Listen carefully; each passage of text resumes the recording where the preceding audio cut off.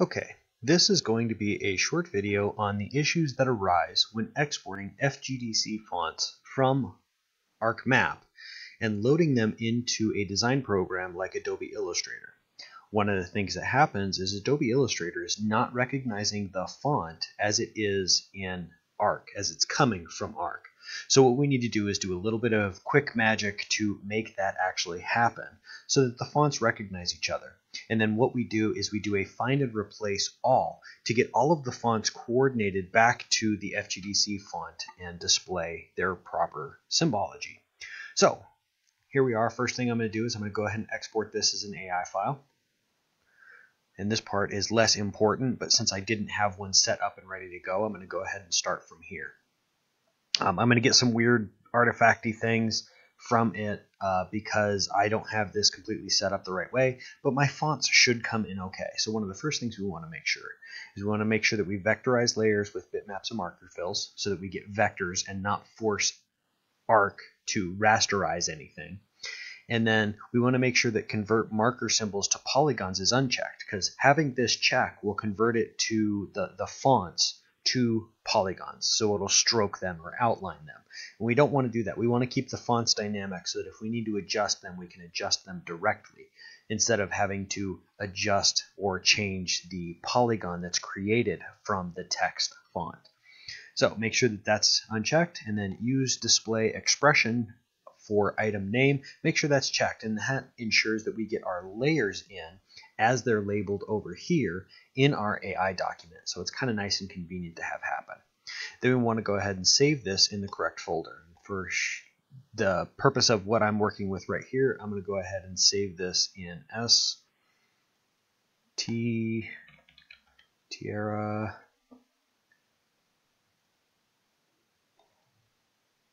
And I'm going to just call this font fix so that I have, so that I don't mess up when I'm actually doing the layout for Tierra Amaria. I want to actually have just a font fix one. So I'm going to go ahead and say save. Yes, CMYK, all of that's happy. Now I'm going to go ahead and open up AI while that's finishing, and we'll see that that should get done fairly quickly. And then I'm going to go ahead and open it up, and it's going to give us a warning right off the bat. So we're going to have to do a little bit of warning checking. So we go through all of the warnings and say, okay. We need to get rid of all of the clipping masks, and I'll show a quick method for getting rid of clipping masks. And then we'll go ahead and do a find and replace all fonts. So we have to do a little work initially, but it's not that bad.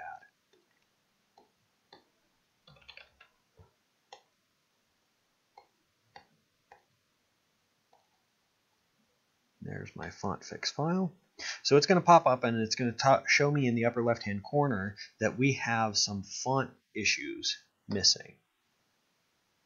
So we have a font problem. So we can do a find font. And sure enough, right here, right off the bat, we have geosymbol 1. And when I click on one of these, the map jumps around to the location of where those missing fonts are so that I can see them. So let's start with font 1. And what I'm going to do is I clicked on it, we're zoomed in. I'm going to go ahead and just zoom into a ridiculous extent so that when I do this, the font that is in question is right in front of my face like this. So right here, that font is bad. So now we need to say done. And what we need to do further is we need to come in and get rid of all our clipping groups. So the way I do this is we need to be careful because we don't want to clip everything. So you want to make sure that you only select the features that you want to have clipped. So let's say a perfect example is if I had all of the New Mexico roads loaded in, it would extend beyond my boundary of the quadrangle. So that would be one that I would say want to lock to prevent doing this process. So prevent it from me doing the following process of getting rid of the clipping paths. So there's a suggestion, a hint. Let's say I didn't want contacts and faults to have the clipping mask removed. So I have locked it from being edited. Then what we do is we come to our clip group. We select the first clipping path and say select, same, fill, and stroke. And this looks at everything that has a no transparency stroke, or a no color stroke and a no color fill. So we select that. and it selects every single one of them that is a no color stroke, no color fill vector file. And then we can go ahead and delete it. And now that we've deleted it, when I click on my clip group, it switches to a group. So we need to do this for everything. So the unfortunate thing is what I do is I come through and I select all of these one by one, and it usually converts everything that was a clipping path like we saw to just a group. And this is a little tedious and time consuming, but it does get the job done. So now that we've gone through, we can see that I'm probably not going to have any more clip groups, and I still do have some, so I got to go through and get all those fixed. And once we get rid of all of those clipping groups, this would have been a good example. This right here, the quad index would have been a good one to not remove the clipping paths from, but that's okay. So once we get rid of all of these, and we'll see that because I had contacts and faults locked, I did not get rid of it as a clip group. So this is what that lock did. It prevented it from deleting this clipping path right here. So that's how that worked. I locked it so that this wouldn't be, I locked it so that, I keep selecting the wrong one, sorry. I locked it so that it couldn't be selected, which is really nice. It's a convenient way to prevent things from losing their clipping path if you want to retain it.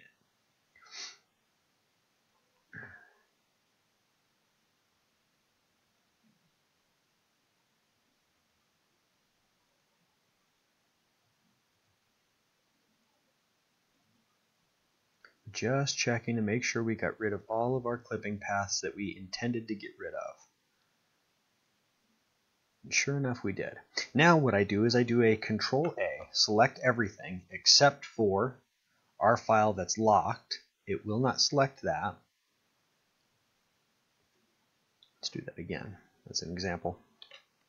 So if I do Control A, I select all except for the layer that's locked, which is good because we don't want to remove the group from that. We want to keep it grouped. But what we'll do now is if we do Control-Shift-G, that ungroups everything and it frees us from having to click into all of the different sub-layers and subgroups in our document. So that's a quick way to get rid of all of the grouping that occurs. It doesn't get rid of the layers. It gets rid of the groups inside of a layer. So we still have some here in orientation point. So I go ahead and select it, Control-Shift-G, and it ungroups all of those. I think it's Object. Yeah, ungroup is the way to do it. If you don't want to use the hotkey or don't remember the hotkey, Control-Shift-G, Object, ungroup will do the same exact thing. What this does is it makes it easier for us to go ahead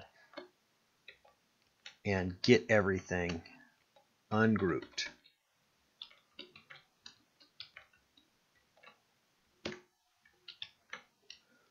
And that allows us to directly select our text. So let's get back to where we were. We were right here, and we know that this font has an issue. So we still have a group inside of text. So let's ungroup that. There we go. So now I can individually select the component instead of like it was, selecting the whole group. And we can see here that we have our FGDC geosymbol 01 asterisk. This asterisk is telling us that it can't find this font. And what we need to do is click this drop down and select the regular without the asterisk. And what this does is it tells it, oh, I'm looking for this specific font. And what it does then is it finds it and is able to display the correct tick symbol in this case as we want. Now the nice part about this is now we have a correct font intermixed with fonts that aren't actually showing. They still have the asterisk here. But what we can do is for this one, this is geosymbol 1. So we go to Type, Find Font, select geosymbol 1 that has the red asterisk next to it, and then we need to find the matching corresponding symbology. So in this case, geosymbol 1 I know has this symbol set for it. So we select that symbol set, and I actually have a little cheat sheet that I use. Let me open up the email I just sent to Dave so that I can show my cheat sheet.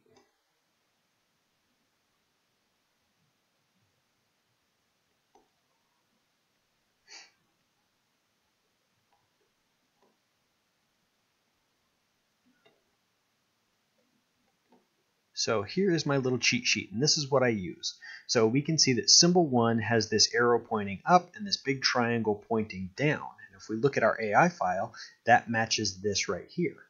So that's how I know that this needs to be replaced with this. And I click Change All, and we'll see that all of these now get changed. All of them got changed to the correct font.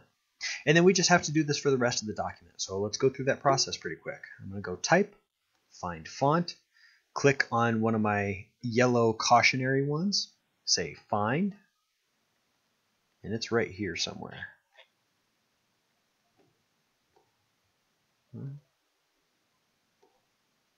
I've got a warning up somewhere because it's not navigating to where it should be. Interesting. I'm a little nervous about that.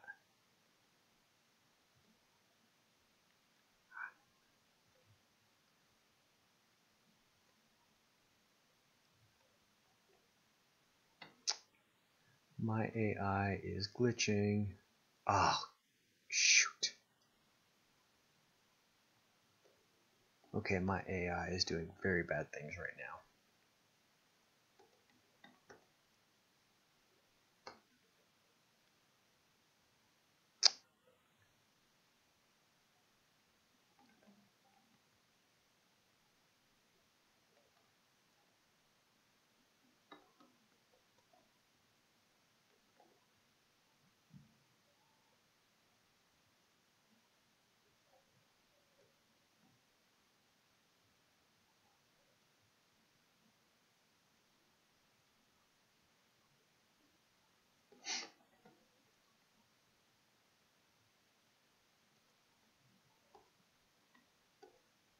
Normally, when you click on a symbol and click Find, the document jumps to where that is.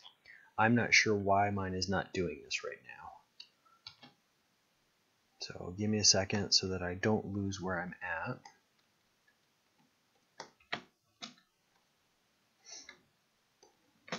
Let's try and get some of these other ones taken care of.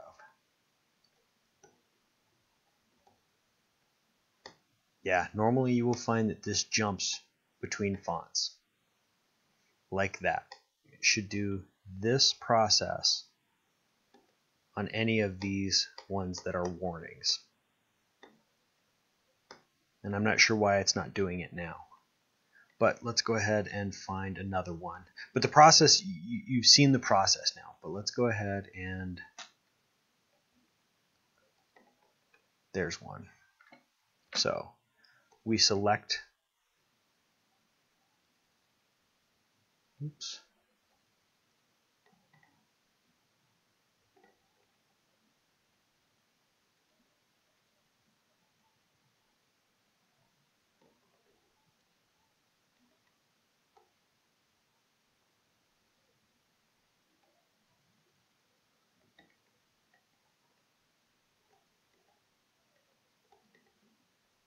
Okay, my AI is doing a very, very bad thing right now. Normally, you would come and select the font like I had done previously, but somehow I'm jumping into a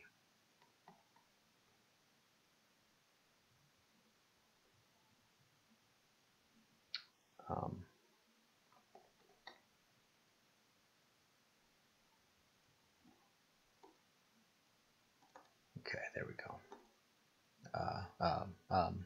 Isolation mode. Oh, it's because this is in contacts and faults. That's why. Okay. So let me get my contacts and faults out of a clip group. This was my example that I used earlier, and it actually doesn't need to be in a clipping group. So we'll delete the clipping path. We'll ungroup everything so that now I can select the individual components. So using the contacts and faults was a bad example, but it served the purpose of showing how to prevent something from losing its clipping path. But contacts and faults typically has tons of these fonts that need to be dealt with. So now that I can select the physical text, click the drop down for regular, it now converts to the bar ball like we want. That was symbol 5. This is a special case one. Symbol 5, if we do type, find font, and jump to symbol 5, now it's jumping around like it's supposed to. we'll see that our correct symbol 5 is symbol 5. There is no special characters to it like symbol 1 had. It's just a text information. So we convert symbol 5 with an exclamation mark to geosymbol 5 true type font. Change all of these become bar ball. Let's jump to the last one. We'll fix this. So select the text, make it regular. Now we have our queried symbol. Type, find font, 3. Our 3 now looks like this. Let's verify that though. Let's look at our cheat sheet. And we can see that 3 has an up and down arrow and an up and down arrow. A lot of those look like foliation type symbols or lineation type symbols. Let's jump back over here. So we see a whole bunch of lineation symbols, and up and down and up and down. So geosymbol 3 to this geosymbol 3. Change all. And we now have all of our fonts converted to the correct font file. And now everything is editable and adjustable too. So I could type in some other character here and get any symbol that I want. If we needed to change it, that is. So that's how we get the missing fonts issue corrected for FGDC fonts. This is a very common thing. I have yet to find a way to get AI to recognize these fonts as exported from Arc. I'm not sure what the issue is with it, and I haven't delved into it too far because this is actually a pretty quick and simple fix. In the grand scheme of things, this doesn't take much time at all to get corrected. So one other issue that we have when we export fonts from Arc to AI is we'll see that this is now a 1-point font, which it should not be. So I've learned a little trick. If we zoom out to our whole document, select everything, move it up by pushing the up arrow, wait a couple seconds for it to do that, push down to get it back to the location that it was. Now when we select any font, instead of saying 1, it now jumps to its correct font. This forces Illustrator to pull in the information from Arc that it was missing before. Before, this was a 1-point font. Almost everything comes in as a 1-point font. And we need to force it to move up and down to get this number to, instead being 1-point font, to switch to the correct thing. So all of these will say 1 point. Now they all say their correct font size. So that's another trick for getting your fonts to be the correct size, so that when you select them, we know we have the right font size. All right, that's been a video on how to adjust the fonts in AI as exported from Arc for the FGDC fonts.